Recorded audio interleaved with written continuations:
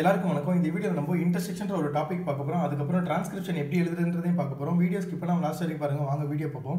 இன்டர்செக்ஷன்றது வேறு ஒன்றுமே கிடையாது. இன்டர்செக்ஷன் என்னன்னா உங்களோட ஸ்பீடை இன்க்ரீஸ் பண்ணுறதுக்காக தான் இந்த இன்டர்செக்ஷன் நம்ம யூஸ் பண்ணுறோம். இன்டர்செக்ஷன்னா என்னன்னா, இப்போது நார்மலாக நீங்கள் பேங்க்னு ஒரு வார்த்தை எழுதுனீங்கன்னா BNKன்னு சொல்லி ஒரு ஸ்டோக்ஸ் போடுவீங்கல்ல, அதுக்கு பதிலாக பீன்ற ஒரு வேர்டை மட்டும் நீங்கள் கட் பண்ணீங்க அப்படின்னா அது பேங்க்னு சொல்லி மென்ஷன் பண்ணும். இங்கே பாருங்களேன், இந்த இடத்துல பேங்க்ன்ற வார்த்தைக்கு நான் வந்து பிஏ மட்டும் இப்படி கட் பண்ணியிருக்கேன். இந்த இடத்துல சிட்டி பேங்க் அப்படின்னு ஒரு வேர்டு வருது உங்களுக்கு சொல்கிறாங்க அப்படின்னா, டிக்டேஷனில் சொல்கிறாங்கன்னா சிட்டி போட்டு இப்படி கட் பண்ணிங்க, பிஏ கட் பண்ணிங்க அப்படின்னா அது வந்து சிட்டி பேங்க்னு அர்த்தம். இங்கே இருங்களேன், பேங்க் ஆஃப் இங்கிலாந்துன்னு சொல்லி ஒரு வேர்டு இருக்குது பார்த்தீங்களா. இப்போ நார்மலாக இங்கிலாந்து போடுறீங்க அப்படின்னா இங்கிலாந்து போட்டு இப்படி பிஏ கட் பண்ணிங்கன்னா இது பேங்க் ஆஃப் இங்கிலாந்து அந்த மாதிரி.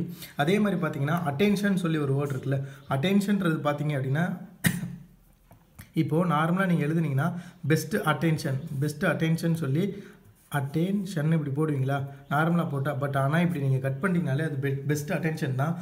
உங்களுக்கு இந்த இடத்துல பார்த்தீங்கன்னா ஒரு வவல் வைக்க வேண்டிய டைம் இதாகும். உங்களுக்கு இந்த மாதிரி சின்ன சின்ன வார்த்தைக்கு நீங்கள் எழுதும்போது உங்களோட ஸ்பீடு இன்க்ரீஸ் ஆகிட்டே இருக்கும்.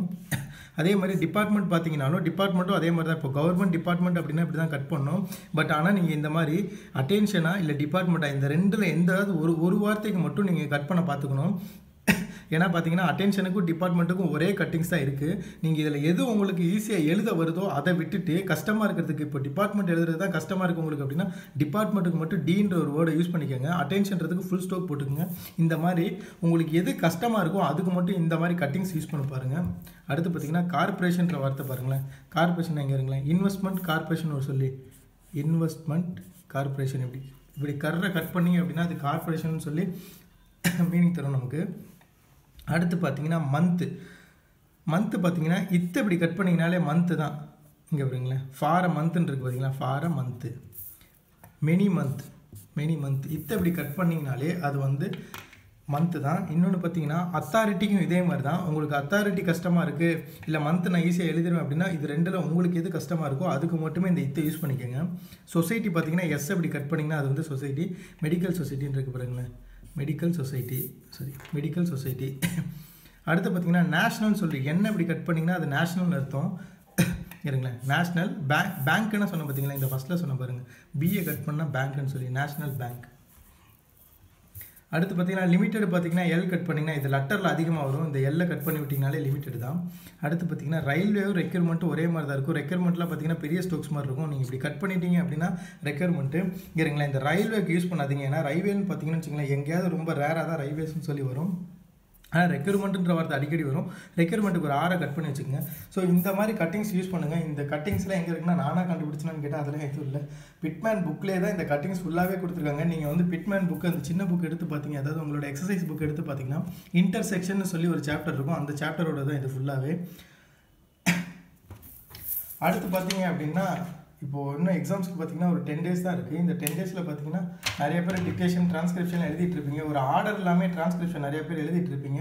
உங்களுக்கு ஒரு ஆர்டராக டிரான்ஸ்கிரிப்ஷன் எப்படி எழுதுறது அப்படின்றதுக்காக தான் நான் இந்த வீடியோ சொல்கிறேன். நானாக எழுதி காமிக்கிறத விட நீங்கள் படிக்கிற புக்கில் இருந்தே உங்களுக்கு அதை காமிக்கலான்றதுக்காக தான் இந்த புக்கே காமிக்கிறேன் நான். இங்கே பாருங்களேன், இப்போ நார்மலாக நீங்கள் டிக்டேஷன் எழுதி முடிச்சதுக்கப்புறம் என்ன பண்ணுவீங்க, டிரான்ஸ்கிரிப்ஷன் எழுத ஆரம்பிச்சிருவீங்க. அந்த டிரான்ஸ்கிரிப்ஷன் எப்படி ஒரு கரெக்டான இதில் எழுதுறது அப்படின்ற மாதிரி தான். இப்போ நார்மலாக நீங்கள் ஒரு லெட்டர் எழுதுறீங்க அப்படின்னா அனுப்புனர், பெறுநர், ஐயா அப்படி போட்டு எழுதுறீங்களா, அதே ஃபார்மாலிட்டிஸ் தான் இதுலேயுமே.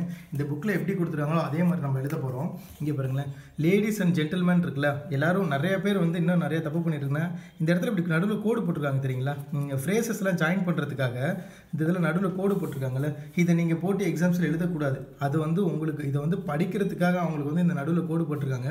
நீங்கள் டிரான்ஸ்கிரிப்ஷன் எழுதும்போது இந்த மாதிரிலாம் கோடு போட வேண்டிய அவசியம் இல்லை. அந்த மாதிரி போடவும் கூடாது. நீங்கள் நார்மலாக நீங்கள் லேடிஸ் அண்ட் ஜென்டில்மேன் எப்படி எழுதுறீங்களோ அது மாதிரி நார்மலாக எழுதிட்டு ஒரு கமா போட்டுடணும். அதாவது எப்படின்னா நான் எழுதி காமிக்கிறேன், ஏன்னா நிறைய பேர் இன்னும் இந்த தப்பு பண்ணிகிட்டே இருப்பாங்க. ஸோ அவங்களுக்காக தான் இதை நான் எழுதி காமிக்கணும்னு நினச்சேன். இப்போது நார்மலாக எழுதுறீங்க அப்படின்னா, உங்கள் டிரான்ஸ்கிரிப்ஷன் எழுதுறீங்க அப்படின்னா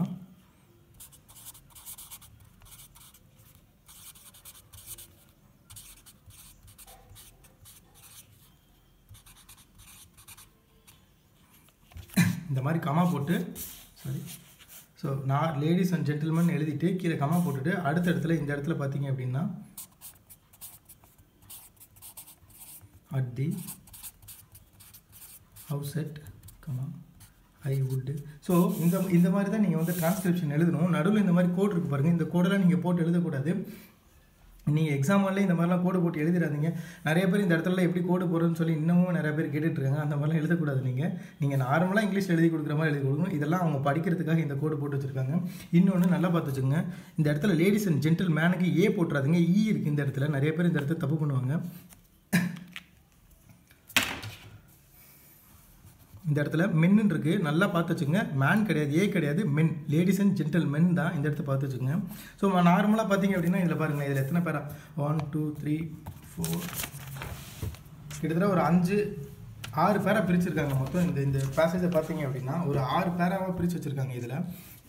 பட் நீங்களும் 6 பேராவை பிரித்து எழுதணுமான்னு கேட்டால், உங்களால் வந்து டிக்டேஷன் எழுதிட்டு இருக்கும்போதே வந்து உங்களால் பேரா ஐடென்டிஃபிகேஷன் பண்ண முடியுது அப்படின்னா நீங்கள் அவங்க கொடுக்குற மாதிரி பேரா ஐடென்டிஃபிகேஷன் பண்ணி எழுதுங்க. அப்படி முடியல அப்படின்னா ஒரு லெட்டருக்கு முன்னாடி 3 பேராவை பிரித்து எழுதுங்க. லெட்டருக்கு கீழே பார்த்தீங்க அப்படின்னா 2 பேராவை ஸ்பிட் பண்ணி எழுதியிருப்பாங்க. இங்கே பாருங்களேன், லெட்டருக்கு கீழே 2 பேரா 3ஆவதுல ஸ்பிட் பண்ணியிருக்காங்க. நீங்கள் 2ஆக கூட ஸ்பிட் பண்ணி எழுதலாம். இந்த மாதிரி ஸ்பெட் பண்ணி எழுதுங்க. இப்போ உங்களால் கண்டுபிடிக்க முடிஞ்சிச்சு, அவங்க வந்து பேரா இண்டிகேஷன் கொடுக்கும்போது கண்டுபிடிக்க முடிஞ்சிச்சுன்னா நீங்கள் எப்படி அவங்க கொடுக்குற மாதிரி எழுதிருங்க. உங்களால் முடியலன்ற பட்சத்துக்கு வந்து நீங்கள் ஒரு 2 கீழே, அதாவது லெட்டருக்கு மேலே 3 பேரா, லெட்டருக்கு கீழே ஒரு 2 பேரா எழுதுங்க. இதுவே போதுமானது தான். அதே மாதிரி பார்த்தீங்க அப்படின்னா இந்த லெட்டர்லாம் எப்படி கொடுத்துருக்காங்களோ அதே மாதிரி மேக்ஸிமம் எழுதுங்க. பட் நடுவில் கோடு போட்டுறாதீங்க, இந்த மாதிரிலாம் கோடு போட்டுறாதீங்க. எந்தெந்த இடத்துலலாம் கமா போட்டிருக்காங்கன்றதை நல்லா செக் பண்ணிக்கோங்க. எந்த இடத்துல ஃபுல் ஸ்டாப் முடிஞ்சிருக்கு அப்படின்றதெல்லாம் பார்த்தீங்கன்னா ஒரு 5-6 பேசேஜ் பார்த்தீங்க அப்படின்னு வச்சுக்கோங்களேன். இந்த லெட்ரு மேக்ஸிமம் எல்லா இடத்துலையுமே ஈக்குவலாக தான், ஒரே மாதிரி தான் போட்டு வச்சுருப்பாங்க. கமா இந்த இடத்துல போடுறாங்க, எந்த இடத்துல வந்து இப்போ ராமநாடு கம்பெனி மெசர்ஸ் அந்த மாதிரிலாம் வரும். இங்கே பாருங்களேன், சென்னை டு மெசர்ஸ் இந்த மாதிரிலாம் இருக்குது பாருங்களேன். சென்னையோட கமா போட்டு 2 மெசர்ஸ்கிட்ட ஃபுல் ஸ்டாப் வச்சுருக்காங்க sir. Sorry, Chennai comma 2 measures. So இந்த மாதிரி இடத்துலலாம் ஃபுல் ஸ்டாப் வச்சுருப்பாங்க. இந்த இடத்துல ஃபுல் ஸ்டாப் வச்சுருக்குன்னு சொல்லி இதெல்லாம் சரி பண்ணிக்கோங்க. ஏன்னா இதெல்லாம் ஒரு 6 மிஸ்டேக்ஸ் விட வேண்டாம். இன்னொன்று பார்த்தீங்க அப்படின்னா டியர் சார்னு ஆரம்பிக்கும் போது வெறும் சாரோட எடுத்துருவீங்க, யாருமே எஸ் போட மாட்டீங்க. டியர் சார்ஸ்ன்னு தான் மேக்ஸிமம் இருக்கும். உங்கள் டிக்டேஷன் பண்ணும்போது சார்ஸான்றதை கரெக்டாக எழுதுங்க. சார்னா வெறும் ஆர் மட்டும் போட்டுருங்க, இல்லைனா எஸ்ஸை கரெக்டாக மென்ஷன் பண்ணி எழுதுங்க. இதெல்லாம் 6 மிஸ்டேக்ஸ் விட்டுறாதீங்க. அதே மாதிரி அடுத்து பார்த்தீங்கன்னா யுவர்ஸ் ஃபெய்த்ஃபுல்லி வந்து நீங்கள் கரெக்டாக எந்த மாதிரி எழுதிருக்காங்களோ அதே மாதிரி இந்த எண்டில் எழுதிருங்க. புக்கில் எப்படி எழுதிருக்காங்களோ அதே மாதிரி தான் எழுத போகிறீங்க. ஸோ உங்களுக்கு வேறு ஏதாவது டவுட்ஸ் இருந்துச்சு அப்படின்னா கீழே கமெண்ட்ஸ் பண்ணுங்கள். நான் இனிமேட்டு உங்களுக்கு ரிப்ளை பண்ணாமல் வீடியோலேயே ரிப்ளை பண்ணுறேன். ஏன்னா நிறைய பேருக்கு கமெண்ட்ஸில் ரிப்ளை பண்ணால் கூட இன்னமும் டவுட்ஸ் வந்து தீராமல் இருக்கும். ஸோ அதுக்காக தான் நான் வந்து வீடியோலேயே உங்களுக்கு ரிப்ளை பண்ணுறேன். உங்களோட டவுட்ஸ் எல்லாம் என்னென்னு சொல்லி ஒரு ஆர்டராக கமெண்ட் பண்ணுங்கள். நான் உங்களுக்கு வந்து என்னோட அடுத்தடுத்த வீடியோவில் வந்து நான் உங்களுக்கு ஆர்டராகவே அப்படியே உங்களுக்கு ரிப்ளை பண்ணுறேன். தேங்க்ஸ் ஃபார் வாட்சிங்.